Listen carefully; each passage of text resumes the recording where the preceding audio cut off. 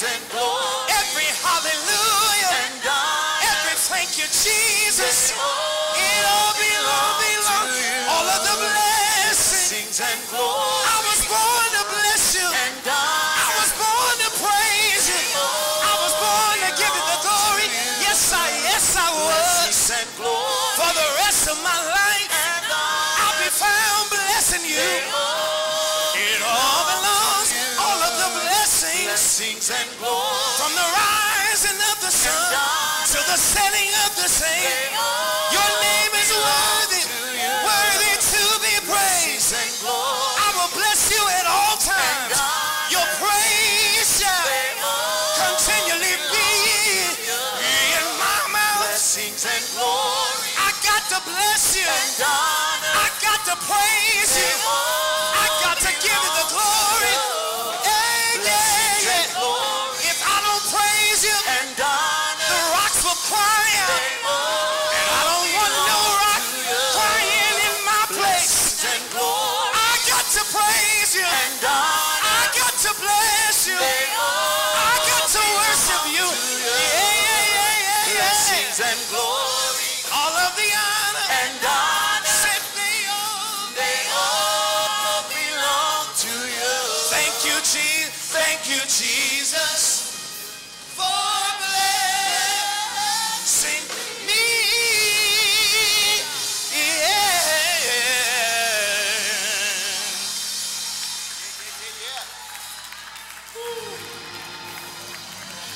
Thank you, Jesus. Thank you, Jesus. Well, woo. Thank you, Lord. Thank you, Lord. Thank you, Lord. Thank you, Lord. Woo. Hey, and the Lord, if the Lord has done anything for you today, don't y'all start. Woo, glory.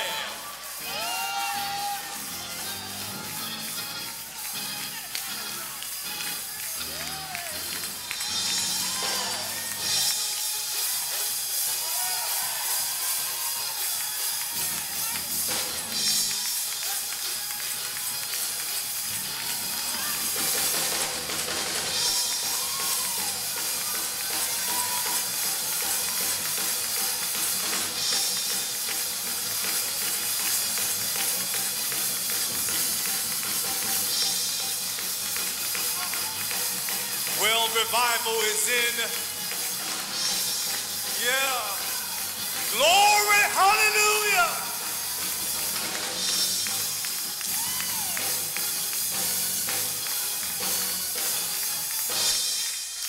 All right.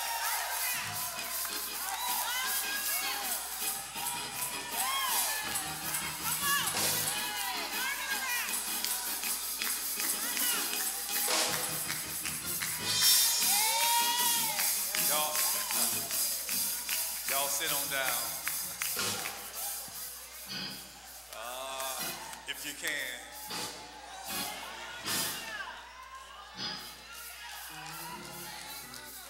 Well,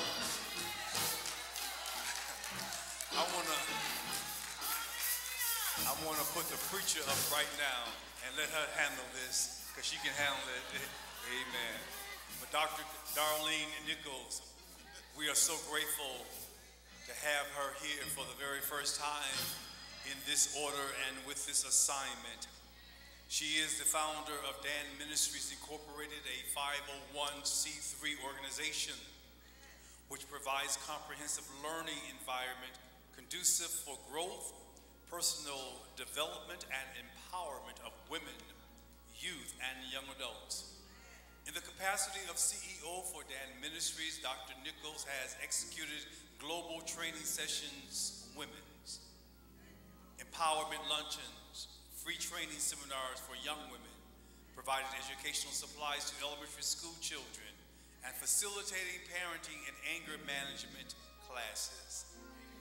Dr. Nichols has an extensive history working within corporate America in tandem with serving the nonprofit sector over 25 years. Her corporate and entrepreneurial background has afforded afforded her opportunities to share platforms with great speakers across the globe. Her reach extends far beyond that of local dimensions. She has an international presence and has provided keynote addresses for prisons, youth camps, women's shelters, mentoring, and the school system in Belize. Dr. Darlene is employed as the Senior Director of Ministerial Development for New Life Covenant Church, where Pastor John Hanna is a senior pastor. She earned a Bachelor of Arts in Business Administration, a Master's in Business Management, both from DePaul University, and a PhD in Leadership and Organizational Management from Capella University. Dr. Darlene has been happily married to Eugene Nichols Jr. since 1996. Together they have two sons, Eugene Nichols III, affectionately known as EJ, and Austin. I read that because it's honorable to do so. But I want you to know that this woman of God, beyond what's written on this paper, is a true servant of God. I love her personality. I love the life and the creativity that she brings through her communication. But her dedication to the servant, to the angel of their house, Pastor Hannah, she's right there. I was sharing with her, Metropolitan, because, you know, New Covenant is in the process of building a new sanctuary. And they have gone through the same things that we have been through. And right now they're going through multiple scenarios of delays. And I pulled out in the office this evening the manuals of our change orders that's so high, just to remind her that, to share with Pastor, that with God,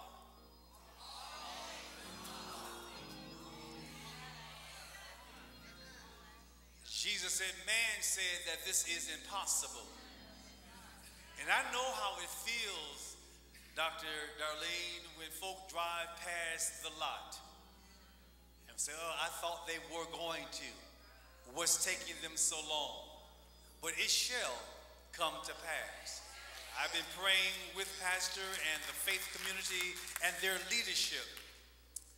They do something very creative on Facebook. They have Facebook Live, and you know, Pastor Hannah is one of my favorite. You all know that. And what they do in their meetings, sometimes they let us go into their meetings live on Facebook. And boy, it brings me happiness and laughter when I see them exchange. But Metropolitan, I want us, this is our first time here, so she can go back and tell Pastor,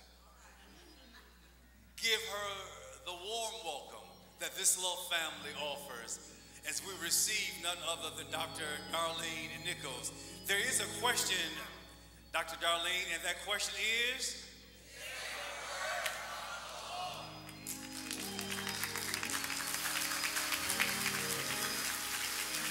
Hallelujah.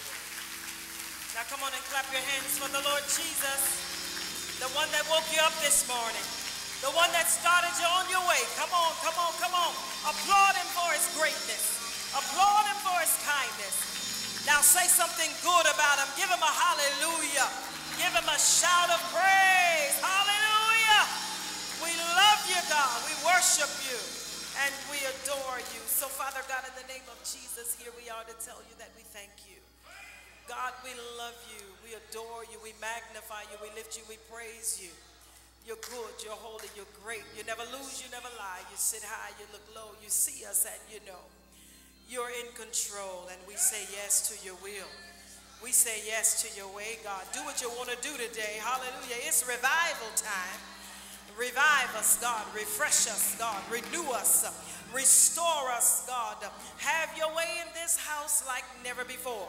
Touch us, and we'll be touched. Heal us, and we'll be healed. Deliver, and we'll be delivered. We thank you now, God, for what you're already done.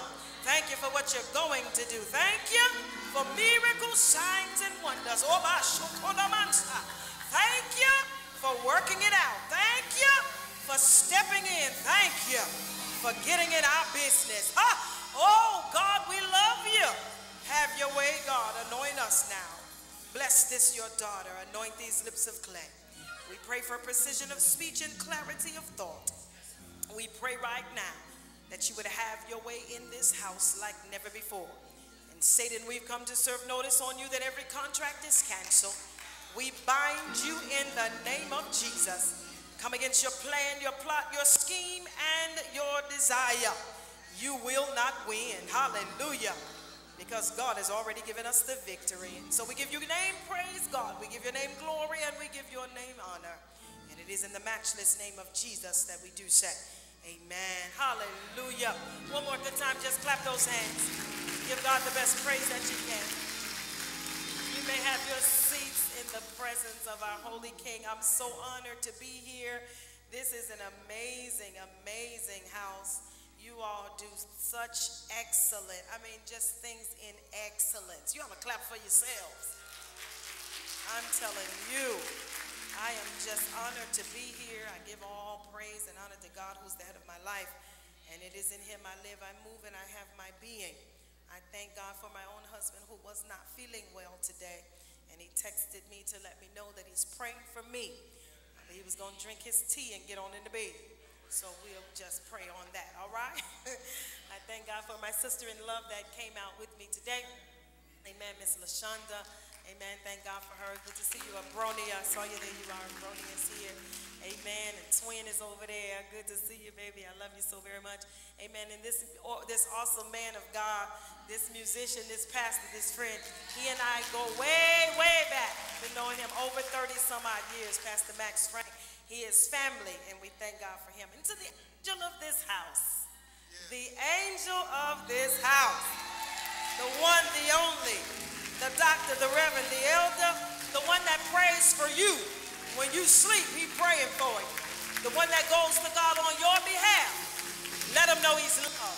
Let him know how much he's appreciated. Clap your hands and give God praise for the one, the only, the doctor, the pastor, Leon Perry III. God bless you. Thank you for having me. I'm so elated to be here, and I'm honored, and I believe that there's a word in the house from the Lord today. God's going to do something amazing. Amen. I know you had an amazing time yesterday. Miss Mary was telling me that you had an awesome time yesterday, and I'm just sandwiched in between two amazing men of God, and so it's a privilege and a pleasure to stand before you and give to you what the Lord has given to me. And so I'm not going to belabor the time. There's a song in my spirit that I just feel and I just hear. Now, y'all had a sermonic solo. Oh, I'm the sermonic solo. It's okay.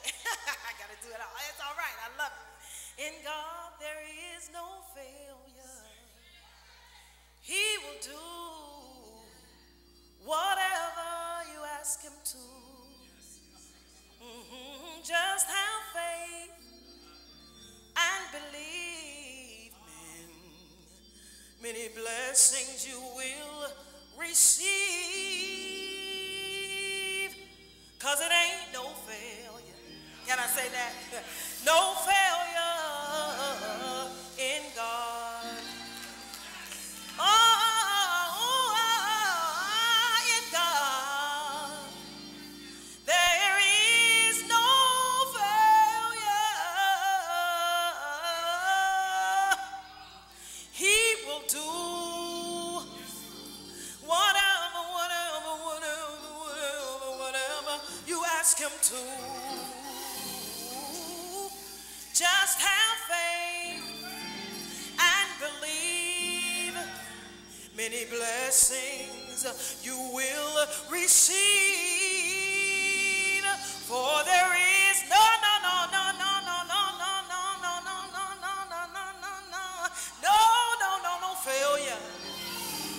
No failure, in God.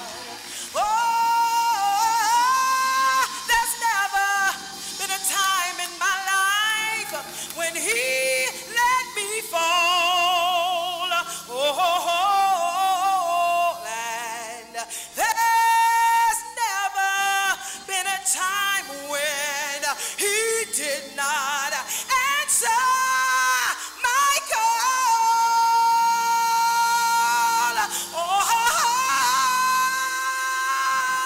There is no failure.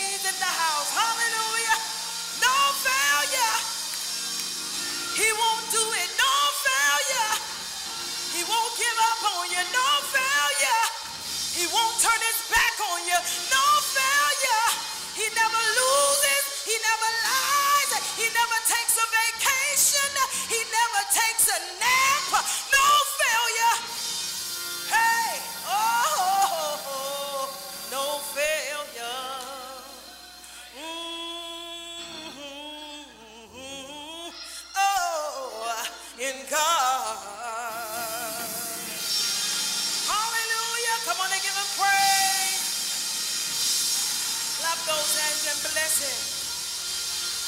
He's a good God, even on a bad day. And we love him. Mark, the 9th chapter. I want to read 2 verses. I feel it already, y'all. I don't have much time, but I gotta keep going.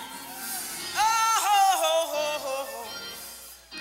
Mark, the 9th chapter. I want to read 2 verses into your hearing, verse number 23 and verse number 24.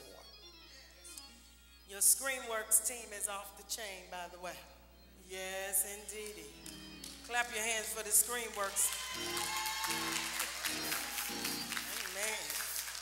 Jesus said unto him, if thou canst believe, all things are possible to him that believeth. And straightway, the father of the child cried out and said with tears, Lord, I believe. Help thou mine unbelief. I want to talk to you today about the topic, only believe. Only believe. So as we delve into this particular passage, as we talk about it, I want to talk to you about believing. I want you to know what it means to believe. To believe is to accept something as the truth. It is to have trust. It is to have faith in a particular thing. Now, when you look at faith, faith is a mixture of belief, trust, and knowledge. Faith, trust, and believing are all derived from the same Greek root, pistio. Faith in the Greek is pistis or pistai. Trust is impistosini, while believe is pistivo. So we must understand that faith, trust, belief all go together. When you believe God, it starts in the mind. The Bible says, let this mind be in you, which was also in Christ Jesus. So it starts in the mind. Once you believe, then that belief is then carried out by our actions. When we believe a thing, we're easy to move, arise, or take action on what we believe. So in order to please God, we must believe him. Must have faith in him. Hebrews 11:6 says, but without faith, what? It is impossible to please him. So in order to please him, you've got to believe him and you've got to have faith in him. So the belief that we have in God causes us to trust him. Songwriter said, trust and obey. There's no other way to be happy in Jesus than to trust and obey. We've got to trust him even when we cannot trace him. We don't know what he's doing. We don't know how he's doing. We still got to trust him because he knows what he's doing. Somebody said it like this. He's not trying to be God. He is God. He's the first, the last, the Alpha, the Omega, and everything in between. He is the God of all flesh. He sits high, he looks low. He sees and he knows. He's Jehovah Jireh, Jehovah Nisi, Jehovah Shalom, Jehovah Sikenu. He is Jehovah Shammah. He is El Elyon. He is always with us. He's the mighty God. He's the strong, powerful God. There is no failure in him. He can do whatever he wants, when he wants, because he's sovereign. He's good like that. He's God like that. That's the God that we serve. That's the God that we trust. That's the God that we live for. There is nothing impossible for him. The Bible lets us know that for he that come to God must first believe that he is, that he's a rewarder of them that diligently seek him. If you seek him, you'll find him. So as children of God, as children of the Most High, we must believe that whatever God says is true. We must believe that he can do it. We must believe that he can do anything. He can do the impossible things in our lives. He can do anything but fail. So we must believe and we must have faith in him. And so as I begin to look at this passage of scripture, will you allow me to use this particular passage of scripture as the backdrop to increase your faith in God? I want to talk about this passage of scripture, and there are 3 things that I want to rehearse into your hearing through this story. As it relates to building your faith, I want to talk about the fact that we do sometimes, yes, we believe God, but sometimes in our human faculties, we struggle with believing that he can do it for us. We're just like this man. We'll get into the topic, but we struggle with believing that God is going to work it out on our behalf. So I've come to increase your faith. I've come to build you up through the word of God, to talk about how important it is that you believe that God can do anything. So as we look at the three things, I want to use this backdrop as a scripture, and I want to talk about the first, what he saw. The second thing I'm going to talk about is what he sees. And then the third thing I want to talk about is what God says. So let's look at this passage of scripture. We find here that Jesus, Peter, James, and John are coming down from the Mount of Transfiguration, and they are met by a great multitude. One of the followers in that multitude begins to strike up a conversation with the Lord Jesus Christ. And as he talks to him, he says, I took my son to your disciples, and they could not bring freedom to his situation. Begins to talk to him about his problem, about his issue. I have a son with a deaf and dumb spirit. Now there's something interesting to understand, that this spirit has taken complete control over my son. He says he foams at the mouth and he gnashes his teeth and he is pining away. In other words, he's wasting away. I'm looking at this thing and I'm struggling because this thing has gotten completely out of control. In other words, he's saying, I need help. My case is all messed up. I don't know what else to do. I took them to the people who are close with you and nothing happened. Jesus says, oh, you faithless generation, how long shall I be with you? When are you going to understand that you've got the power on the inside of you to speak those things that be not as though they were? You got to activate the power that's on the inside of you. He says, bring him to me. Jesus gets the boy, and the Bible lets us know immediately the spirit began to tear him, and he falls down to the ground, and he foams at the mouth. And Jesus asked the question to his father, how long has he been like this? How long has he been struggling with this issue? How long has his spirit taken over him? How long has the demonic forces been running up the front of you and down the back? How long have you been in a state of turmoil? How long have you been going through depression? How long have you been weary? How long have you been lonely? How long have you felt like there's no hope? How long has it been like this?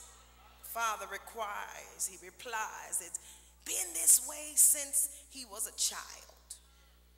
So I can imagine he says, now this is what I see, point number one. What I see is my son going into the fire and then in the water, burning himself and then cooling himself, gnashing his teeth and wasting away. He's in a state of stupor. He's mentally confused. Demonic force has got him. He's just a mess. This thing is out of control. I'm in a major crisis. Jesus lets him know, if you can believe, it's possible. If you can believe, it's possible. Here. If you can just believe that I can do it, then I can and I will do it for you. The man cries out, Lord, I do believe, but there's a part of me that's still struggling with this thing. Lord, I do believe, but help thou mine unbelief. Because of number one, what he sees. What does he see? What does he see? see? What he sees is a young man. The Bible lets us know that he says he was this way since he was a child. He did not say that he was born this way. He did not say that he came into the world this way. He did not say he was born with this infirmity. But Dad says he's been this way since he was a child. So what I saw was a healthy boy. What I saw was a good thing going on. What I saw was my seed. What I saw was my son. But somewhere in the middle, a spirit got a hold to him. Somewhere in the middle, things shifted. Somewhere in the middle, things changed. Somewhere in the middle, things went awry. Somewhere in the middle, something happened. I saw what was good, and something happened and twisted that thing around. And I'm having difficulty believing because of what I saw. It's been this way a long time. My boy has been possessed with this demonic force for a long time. I've been struggling with this thing for a long time. I've been going through for a long time. It seemed like it was okay, and something happened in the middle to shift things, and it's not getting back right. Am I talking to anybody in here? It seemed like everything was going well. I had a good job. I was making money. Money was rolling in. Everything was going good. But what I saw was good, and all of a sudden something shifted. I had some trouble on the job. I had some trouble in my finances. The enemy took a hold of my money. My change was strange. I couldn't make ends meet. Something happened, and I've been this way for a long time. I saw it good, but now I'm looking at the face. I'm looking at the face of adversity. Lord, I believe. Help thou mine unbelief. Something happened midway. Anybody ever been like that, where something happened midway? Everything was all right. I was doing good, but all of a sudden I began to feel depressed. I started to feel lonely. I got hit with the pressures of life. I saw things turn. I saw things shift, and I began to settle in and make myself believe it was always going to be this way. But can I tell you that when Jesus steps on the scene, he comes to deliver. He comes to heal. He comes to set free. He comes to bring you out. The marriage was good, but now I'm in the divorce court. What happened? Don't you worry. God still got you even in this. Don't you worry. Body was feeling good. Now I got a bad report from the doctor. I saw a shift. But don't worry, because God is still in the middle of the shift. He's working it out. He's turning it around. He's going to work it for your good. And we know that all things work together for the good of them that love the Lord and are called according to his purpose. And so what I saw is that I saw my boy struggling. I saw him going through, and I don't know what's going on right now. Number one, that's what he saw. Can I tell you, number two, what he sees now? I'm in the midst of this issue. I see that Jesus is on the scene. I'm excited about it. I see his disciples, the ones that are closest with him, the ones that have been walking with him, and I take my boy to him. I take my boy to them. I get excited because I know these are the ones that walk with Jesus. These are the ones that eat with Jesus. These are the ones that talk with Jesus. These are the ones that see him. They sleep with him. They know what's going on. They wake up to him. They've been walking with him. They see him doing miracles, signs, and wonders. They see him healing. They see him delivering. They're walking. Come on, boy, because I get excited